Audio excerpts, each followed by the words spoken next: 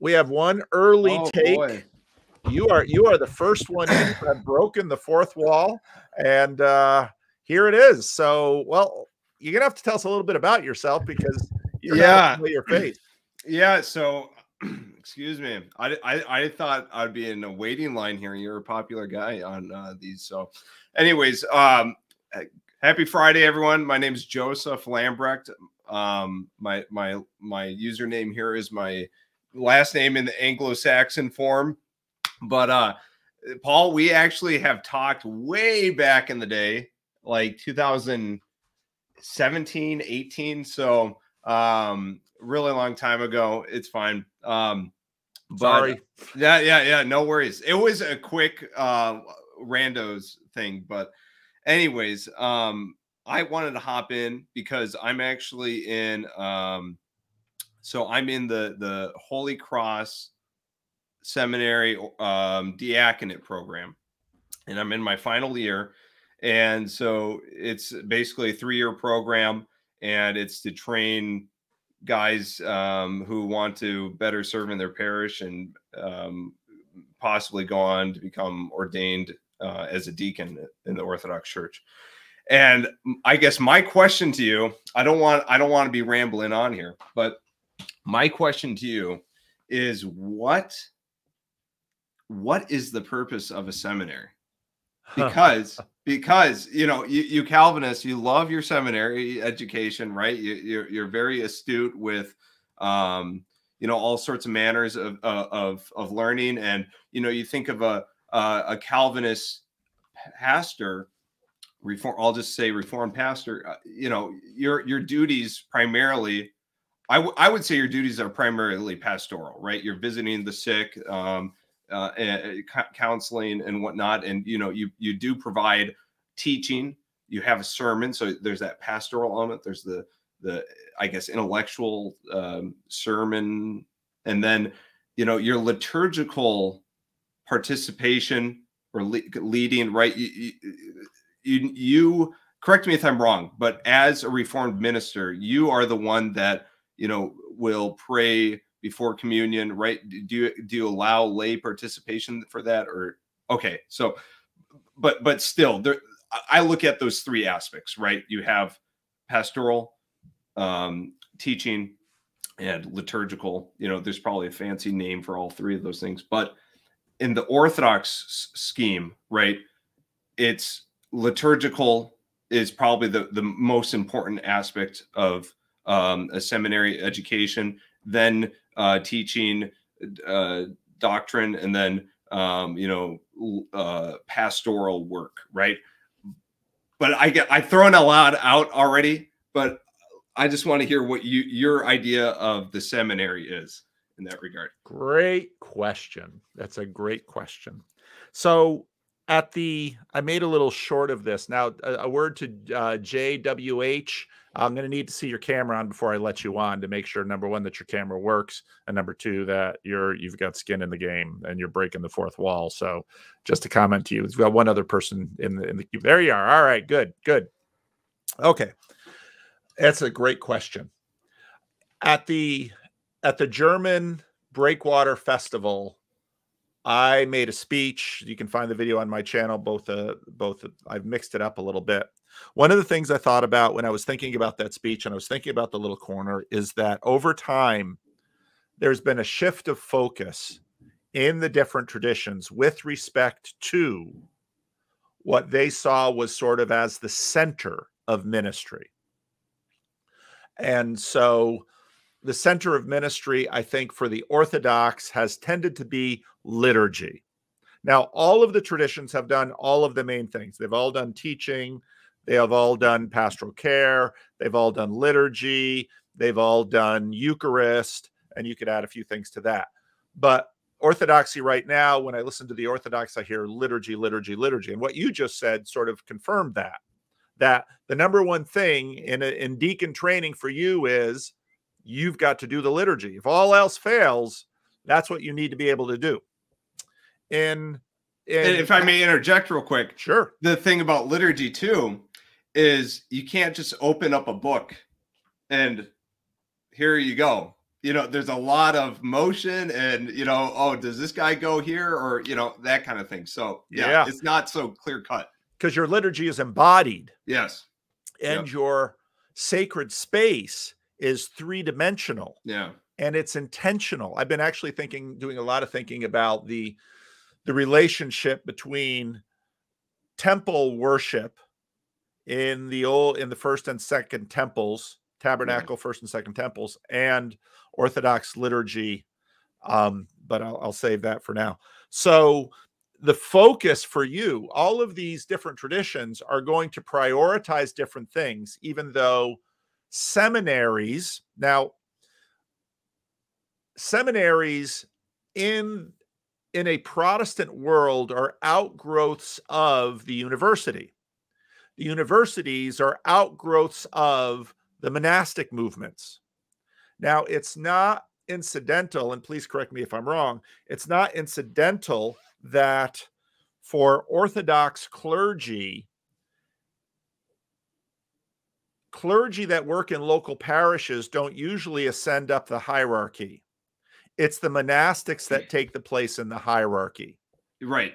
However, today that practice is a little it's a little interesting, because you can go become you go to seminary and you are a single guy, and then you decide, I'm going to go get my PhD in this language, Greek or Russian or whatever, and then they'll make you a monk for like 4 months, and then you're elevated to a bishop, or you're made an archimandrite, and you're put in a holding environment as like, I'm the dean of this seminary, and that's a holding zone for, you're going to be made a bishop once, you know. So there's a lot of, it's, yeah, when you say that, it's like there's a way to idealize it, but there's also just admin There's side. the reality. Yeah. So Mark makes an important point. Your university grows out of seminary, because the question then really is, what is a seminary? And traditionally, of course, the root of the word is semen, which is seed. And seminaries are supposed to be seed beds for the leadership of the church. And so the different traditions and what they prioritize in their seed bed will be indicative of the larger body and where it sees its priorities with respect to the clergy. So your question about Reformed seminaries has tended to be homiletics, preaching. That has tended to be the number one thing. I remember when Alvin Plantinga's younger brother, who was a professor of mine at seminary, he became seminary president for Calvin Seminary for a time. And I remember when he was talking about his vision for the seminary, he said, I want our seminary to be known as being a place that has developed great preachers. I see right there the priority of that tradition. Now, when I went to seminary, you could already, in some ways, now when I talk about the recession of modernity, these things are so massive. It's not like, it's like a tide that recedes, because when the tide may be receiving, but you might have a group of waves that come in and makes it looks like you can only see recession on over long periods of time. And so what's been happening in Protestantism, as we're, I think, reaching the end of the particular protest that has been going on for 500 years, has been a lack of confidence in preaching.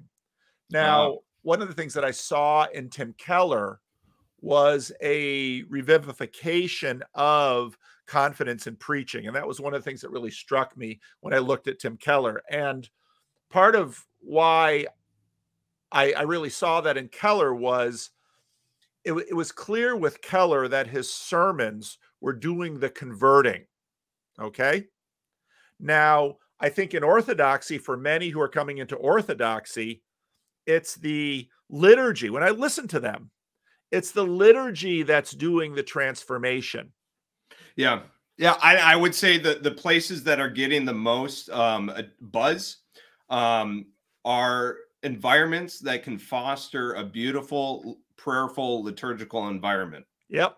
Yep. And even right now, some of the best engagement any Orthodox YouTube channel gets right now is actually a channel called Orthodox Tradition, and they are Greek Old Calendarists, so they're not in communion with any of the world Orthodoxy because of participation in the World Council of Churches and all this other crazy history.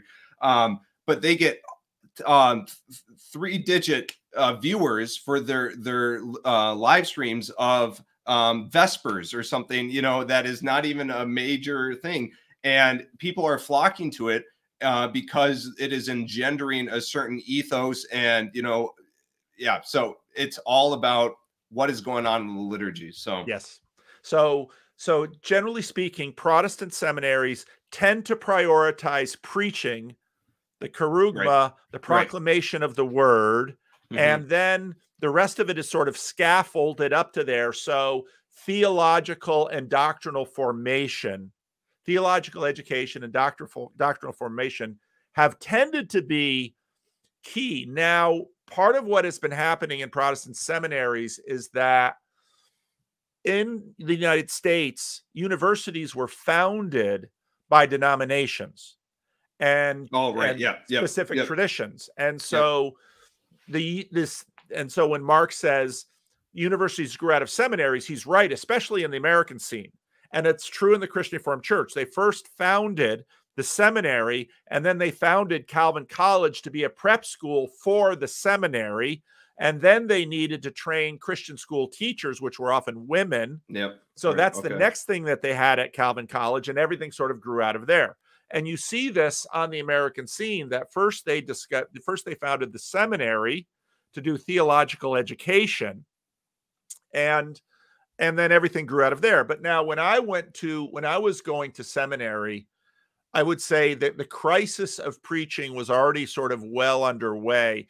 And so there was a big, was that in the 70s or the 80s? 80s. 80s, okay. Many seminarians were losing their confidence in preaching, and they were looking for pastoral care. Yeah, okay. And if you look at the conversation I just did with Graham Dempsey about modernity, what happens in the main line is the main line sort of hollows out.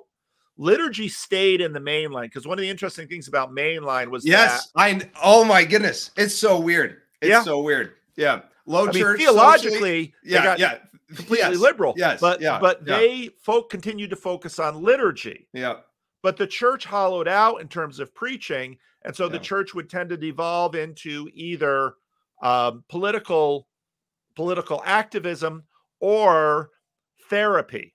And so that tension was in seminary in the 80s with me. A lot of people were like, all of this theological education, this isn't what's important. What's really important is pastoral care, the therapeutic. And so that wave was going on in the 80s. And then sort of church planting happened.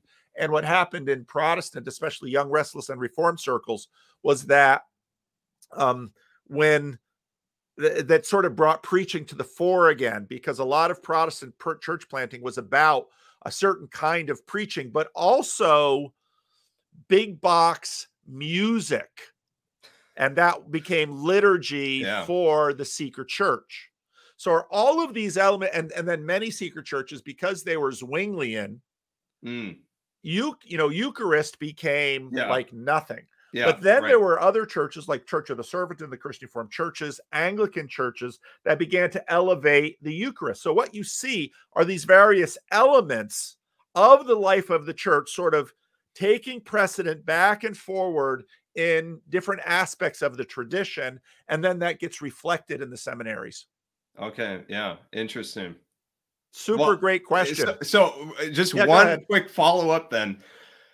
What do you think lies in the future for the current Orthodox model? Because to give you some insight here, the main seminaries in America for Orthodoxy are Holy Cross in Brookline, Massachusetts. You have St. Tikhon's, which is in Pennsylvania. That's Orthodox Church of America.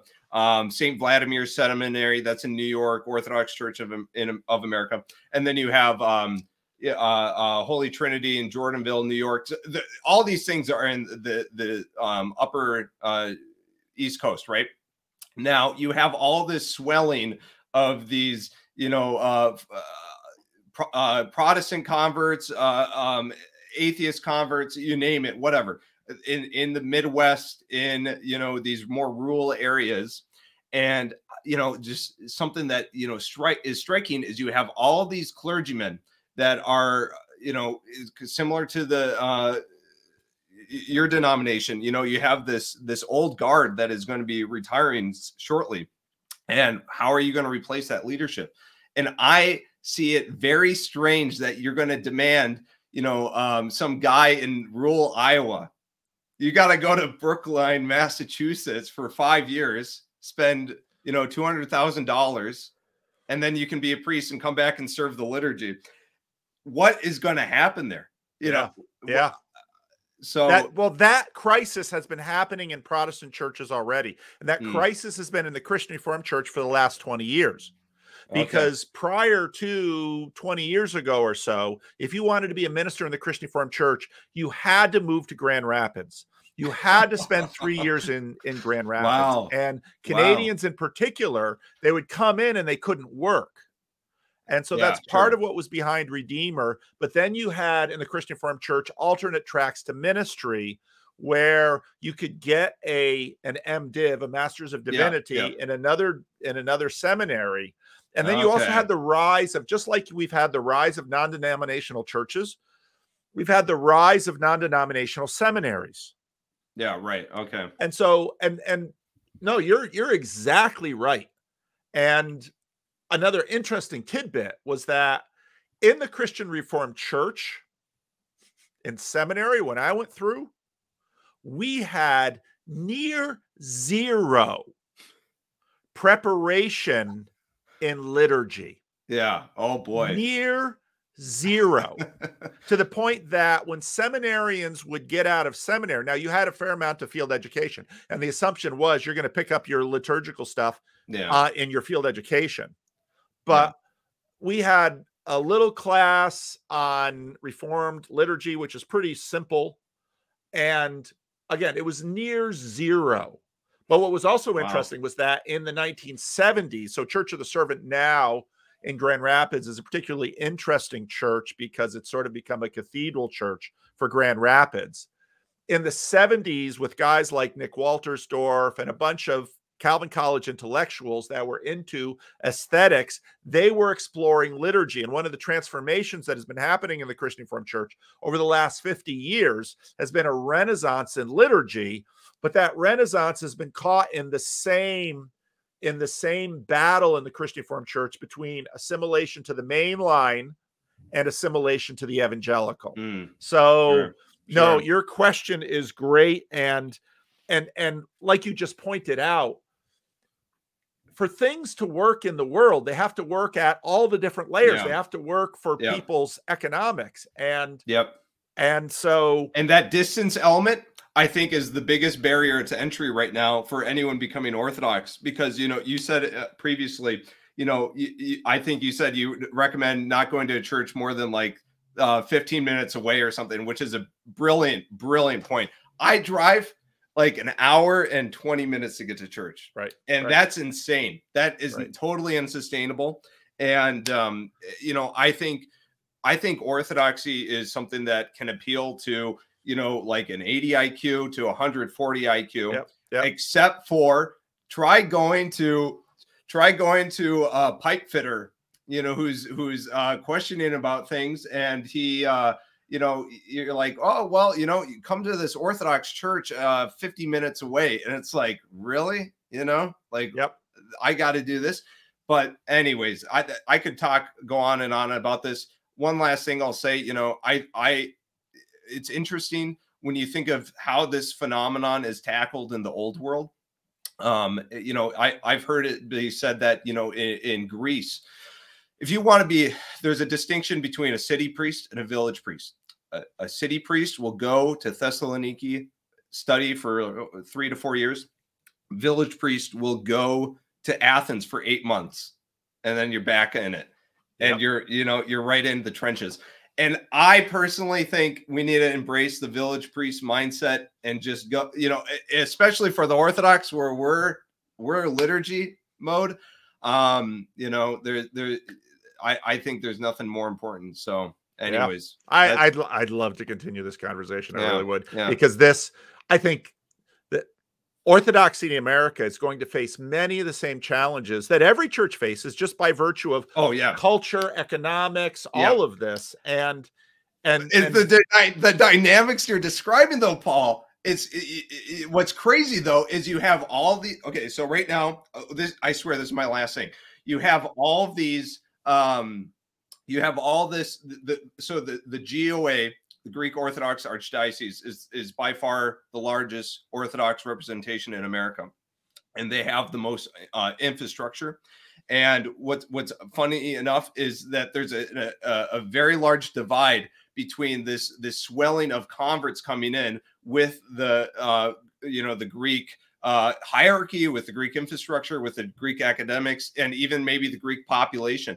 And so you have this disparagement between these two, and it's like the Greeks have all the infrastructure, and it's disproportionately out east, and you know, none of their kids are staying in the church. And then you have all these people coming in, and it's like you said in I think in a past video, you know, I don't know if this was you, they all mixed together, you know, it feels like we're in 1913, you know, like what's going to happen with this cultural clash here. So anyways, well, right, thank you so much, Joseph. And now I'm gonna Grim Grizz suggests, we're thinking PVK is too soft to host a thing of this nature. Well, maybe so, and that's why we try. So I'm going to take you out of the room. I'm going to bring somebody else, but then drop out so more slots can be. I'll try to be economical. All right. Take care, Paul. Thanks. All right.